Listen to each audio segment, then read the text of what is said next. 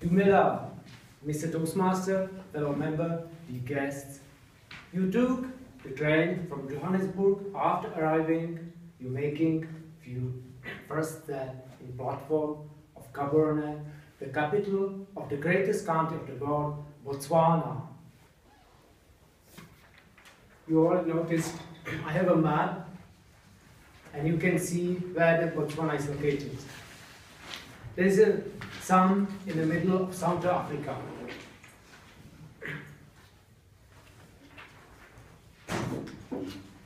This country is a subtropical climate covered by 2/3 of Kalahari Desert, and rest is savanna. The landscape is mostly flat, about 1,000 meters above sea level. On the north, you can see some flag here. This is Okavango Delta. It's unique ecosystem which offers the river that disappears in the desert, makes lagoons, lakes, and vast ecosystem for large fauna and flora.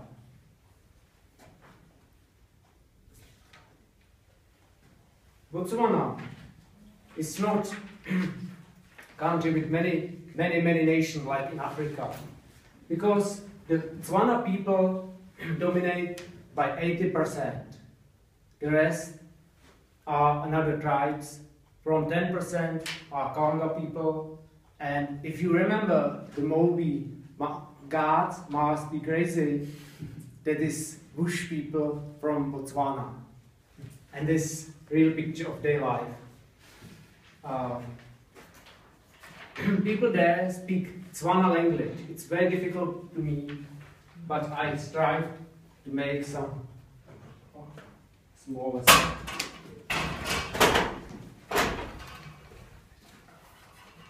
Here, this flag and like small terminology. Botswana is country, Botswana are people, Motswana is person, and Setswana is the language. As yes, no, Otsigele young is how are you, Tle is nice.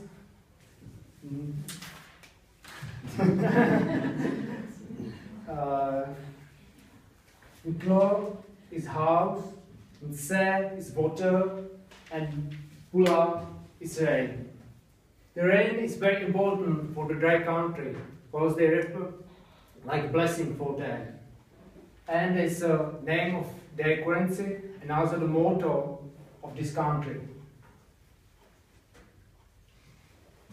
Before colonization of European powers, people there, like they had a cattle, they farming, and just not too developed. Like for these circumstances was good, but very big difference, like with the European, British, Germans, and so on. If you see the map,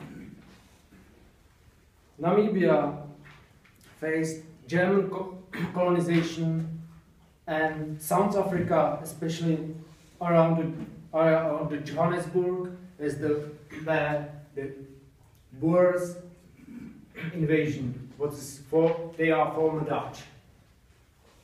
And the people, especially the Khama III, the king decided to ask help British Kingdom. And British Kingdom established their protector. They were protected from German and from Dutch or Boers, Africans. They didn't much harm the country, the British, but on the other hand, they didn't develop a lot. Just they took the position of this land because needed access to their northern colonies like Zimbabwe, Zambia, and so on. In the early 19th century was happened some changings. The people started to work in South Africa in the mining industry. They left their cattle and farming, and some decades later forming new political parties. British wanted to leave because after Second World War, some global changings, and the Senate Hammer, very prudent and wise person, decided to go by way democratically and anti-racist, like no racist policy. After 1 year after receiving independence, they founded the diamond resources. This is a much blessing for Botswana. They kicked Botswana economic like the very up on another countries, but without one thing. They decided to refund the money from the diamonds to country and develop the country. No war, no civil war, no class segregation. I learned a lot from this story.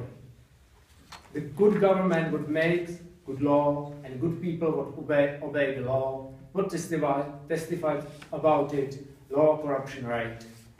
Thank you.